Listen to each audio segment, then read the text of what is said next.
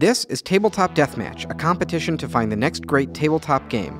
It was entertaining. I don't think I would buy this game. Everything sort of flowed logically. Game designers from all over the country sent their prototypes to us at Cards Against Humanity. We picked 8 finalists, and now we're bringing them to Gen Con, the biggest tabletop gaming convention in the world, where they're going to pitch their prototypes to our panel of industry-leading judges. One game will win a first printing paid for by Cards Against Humanity and be crowned the winner of Tabletop Deathmatch.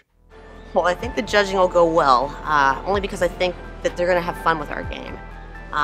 It's impossible to tell because we've never met these people, but I'm confident. We've learned a lot, and I think it'll be fun to show them our game.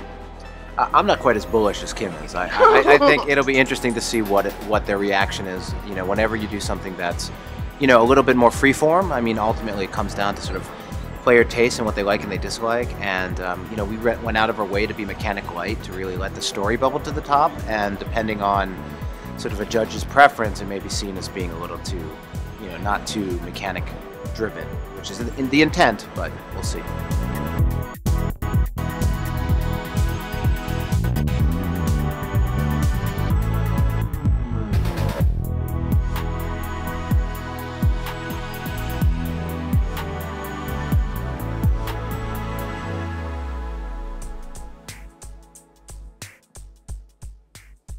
Thank you so much for coming to show us the Siblings Trouble. Can you guys give us the really brief pitch for the game? Sure. The Siblings Trouble is a 2 to 4 player cooperative storytelling game that's driven with cards and dice, and it's an adventure in the sort of backyard of your house as a child. Little Miyazaki Goonies, sort of mundane, magical theme.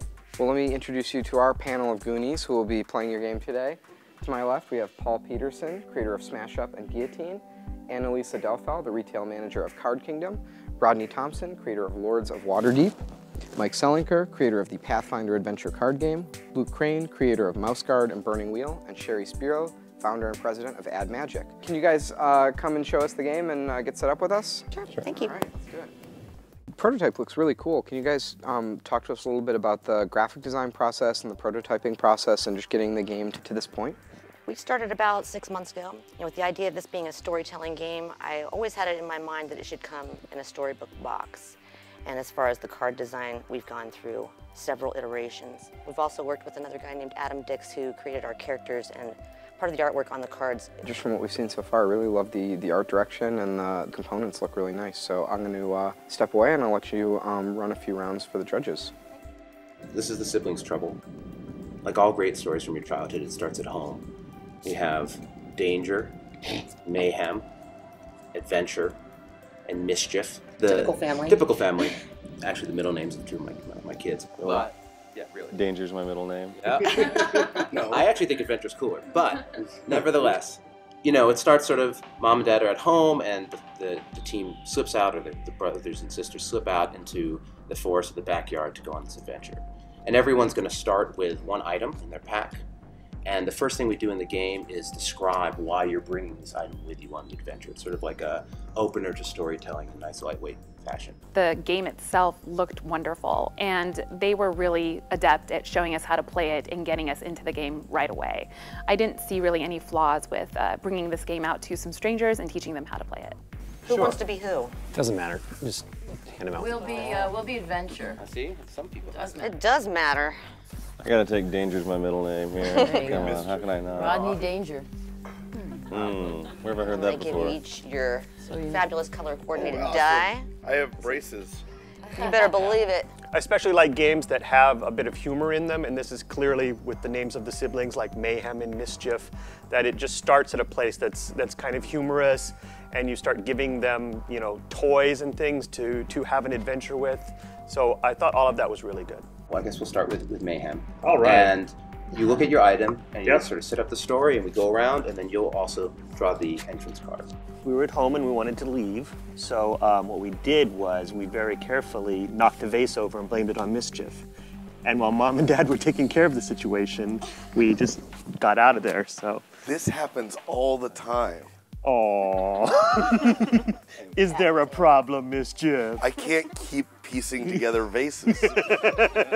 But on the way out, I realized that somebody might need a whooping, so I brought a garden hose. Good Lord. Is that what you do with a garden hose? Well, We were going to bring it along in case we needed some water, but This game's pretty awesome. I mean, I think that a lot of people are going to like it. I don't think it's for kids. I think it's for people who want to enjoy pretending to be kids, which is great. I brought along a pocket knife because I'm dangerous. He can use it to cut our hose into lengths, proper whipping lengths. Good Lord. This has turned dark in a hurry, I have to tell you. I think the game has a pretty great idea behind it, like the story and the narrative, the theme, the kids going out on adventures, Goonies, Super 8, that kind of thing. That's perfect. Don't touch that at all. All right, so I'm searching this dark alcove, looking to see what's in there, when there is a Scottish sounding grumble and a dwarf miner appears. So I rolled a 3, he's got a star rating of 4, so I either have the option of using food in my story to get the +1 or to use my pocket knife in some way. I was really excited when they busted out the siblings trouble. The components looked great, the concept sounded engaging, sounded in my wheelhouse. But as we played just even half a turn, I was, you know, there was like needle scratch for me. So as I peer into the alcove and see this dwarf miner, the dwarf miner doesn't see me.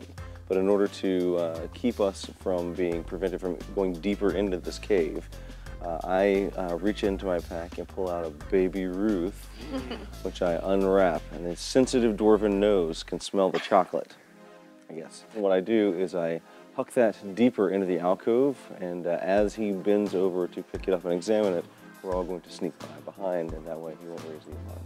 Tracks! Footprints. They look like they're some sort of animal footprints. Dog. That's an incredibly large dog. Anytime that the players are injecting their own ad lib or improvisation to make your game fun, I'm immediately suspicious of it. All right, that's no dog. No? It's a troll. It's a troll dog? A handsome troll. A troll dog. A handsome. A very, very handsome troll. Just saying. Quick run! I throw. I throw our superhero cape over the troll. Before you do, you need to roll that die in your hand. Okay. Right. So I need the superhero cape. I'm sorry, what is the star bonus here?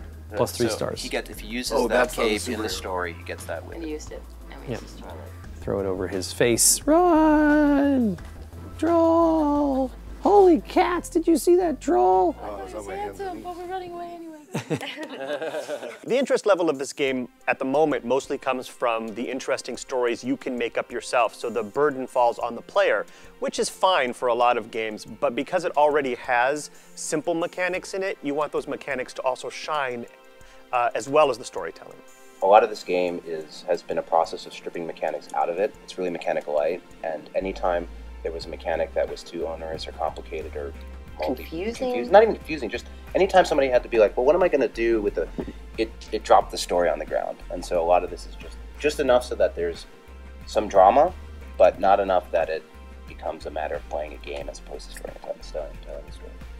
Is there anything that ramps up the tension or ramps up the sort of later game state, or is every card pretty much the same until you get to one of the 2 game ending states? At the end, you have your treasure, you have the boss, which is the hardest. Oh, right. And then we have only one path, and just between the second to last and the boss. So as you get into the end, you have less items and a much harder battle. So that the end of the deck is a bit harder, but that's about all there is in terms of sort of making the end a little bit more difficult. One of the problems I have with the game is that the mechanics are very static. There's really only a single number and a single die roll, and there are no additional effects that happen or interesting things that happen beyond simply rolling the die and checking to see whether the number is correct. I think this game could really benefit from just a few extra mechanics, like making effects like sleep or something like that, which would have an effect and make you discard a card even. Something as minor as that could really go a long ways towards creating more interest in this game. Yeah, there's got to be a little bit more to it. I mean, when we designed the Pathfinder adventure card game, there were all sorts of elements in the game that cause the game to be more dramatic and more tense, and they don't really have that. Shouldn't use the way I went, but they should do something. The game looks awesome, guys. I just have one final question for you. Who do you guys see as the main audience for the game? Is it primarily a kids game? Is it meant for adults who are gamers, or is it something that everyone can kind of play together? I like to say that it's not for kids, it's for bringing out the kid in you. And the target audience in terms of how we put it together is really people who haven't had experience doing storytelling games. It is great with families, and I do play it with my kids, and my kids are 6 and 4 and they love it. But also we had a group of 4 hardcore role players, and they had a blast with it. And so I think it's a wide spectrum, but it's fast paced. It's again 20 or 30 minutes of storytelling and then go off and do something else. It's not a heavy experience at all. I think a game that's directed at a family audience definitely is treading on dangerous waters because you can sort of just shoehorn this game in, and kids are fickle and they're not always going to want to play something over and over again. The person you want to design this for is a young adult who's interested in story games, who's interested in role-playing games. Draw them in and don't worry about kids, right? In fact, that was something kind of concerning about the playtesting that he mentioned. Most of it sounded like it was being done with kids. You need to get out there and you need to find your target audience and you need to get them to play the game, because if you don't, you're never going to identify the places where you can improve it for that audience. Well, thank you guys so much for showing us the game.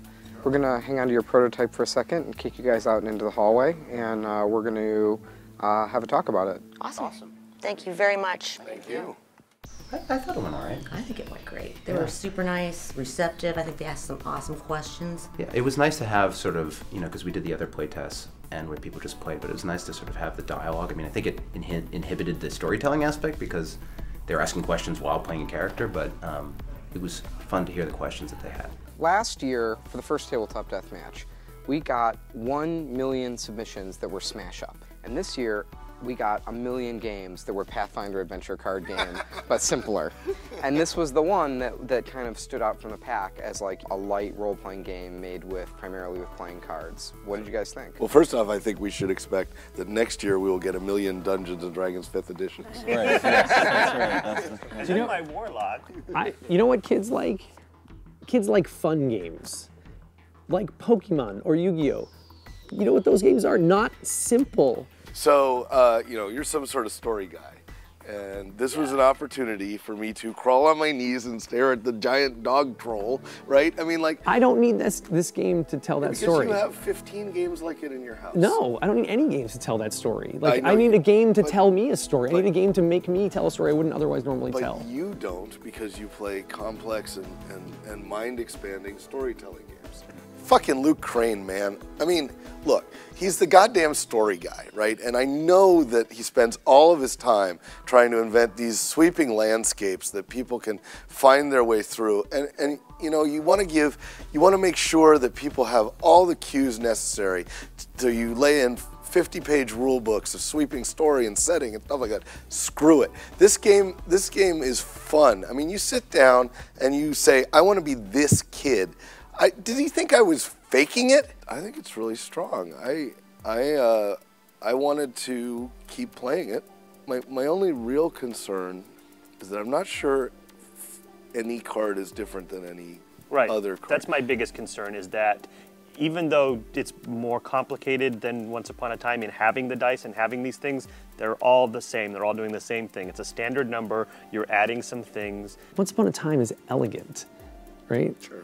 This has additional layers to it that don't really add anything. But neither Paul or I are saying it's better than Once Upon a Time. Right. It's just what we can compare it to easily. I'm now speaking for you. I think we would play it.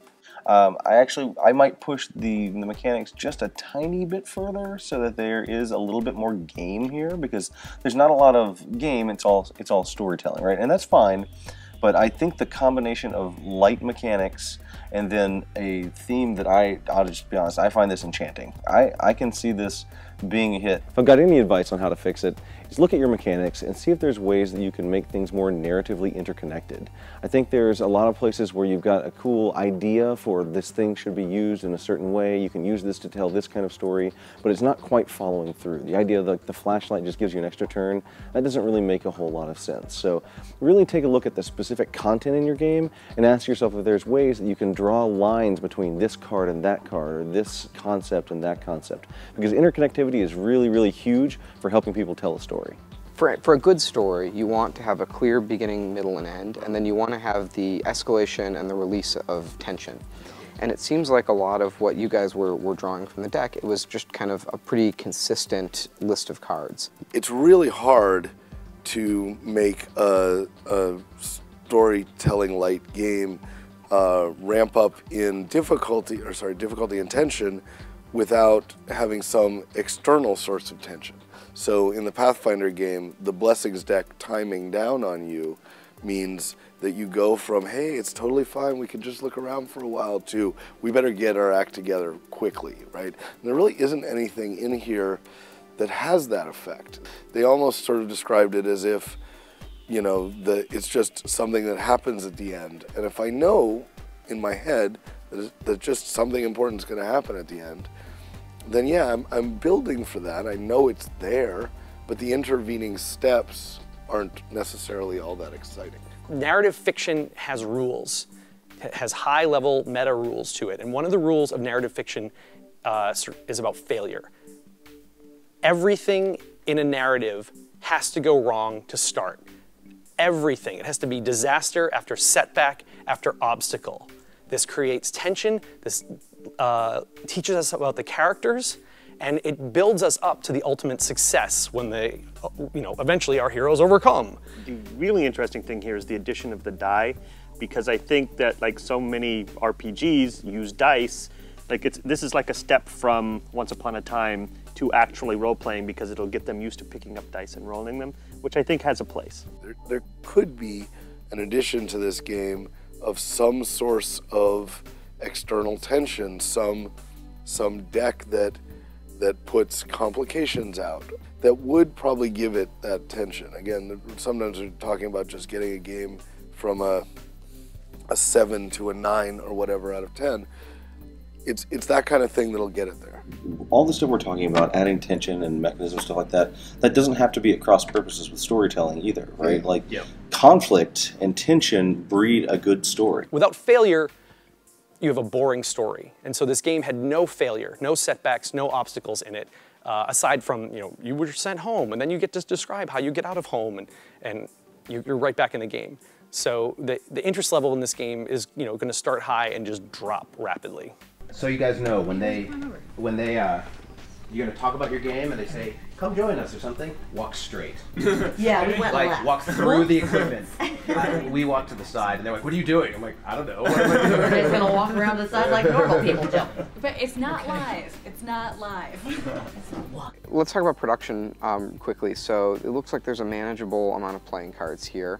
These tokens, which could probably be done out of chipboard, like punch outs. It seems like the thing that is most concerning is just the custom dice and then this really cool box. I don't know if they'd go for this, but the most affordable way to do the box would be just to print it to look like that, like we did with Story War. I love that. You can't really, when people pick up Story War, they try to open it, like it's a book, and it really is just a 2-part box. So, I mean, that's an affordable way to do it. Or we could do a really neat box like that. We could actually make that, not out of wood though, out of just a chipboard. The way this game is manufactured now, for the prototype, it's got stickers on dice.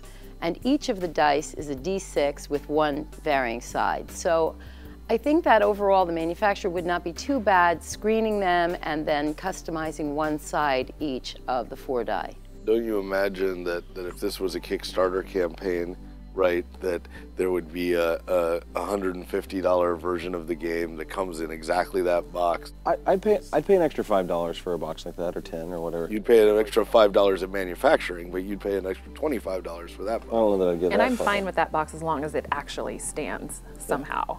What do we think about the name? It's tough to say. I find it hard to remember. Yeah. The Siblings Trouble is a horrible name and nobody can remember it. If there's anything that would improve that title, anything that would make it a little bit, catchier or more relevant to the game, I would go with that. Cool. Well, let's get them back in here and tell them what we think. Hey guys, thank you so much for coming to show us The Siblings Trouble. Thanks, Max. I really enjoyed the storytelling aspects of this game, and I think it would demo really well in a store. We also really appreciate the way that you use some light mechanics, especially the die, to sort of bring people out of their shell and introducing them to a storytelling game. We didn't feel there were enough mechanics in the game to promote tension. It felt like each card flipping over was a little bit the same as every other card. We think that could use some attention. And while we feel the core concept of the game is strong, we feel the rules in general are underdeveloped and could benefit from playtesting and revision. Thank you guys very much. We'll see you back for final judging. Thank you guys. Thank you. Their comments, I think, were mostly positive. Some things we actually knew, I think, that we were already talking about, little tweaks here and there, but overall I think it was good. Again, the feedback was around sort of rule refinement, and I think one of the places that I have mixed feelings about, which is adding more tension and dice rolling, or so essentially adding more variations and risk to play. And I think there's a balance between creating something that feels too gamey and something that still has that levity, and you know, that can... Yeah, you want it to be fun and just enough of a challenge. Yeah, that's sort of the more game designery you are, the more you need that, but I find the more the average person you are, the less you need that. But I don't think it was bad at all. It was nice, short, and to the point. Yeah.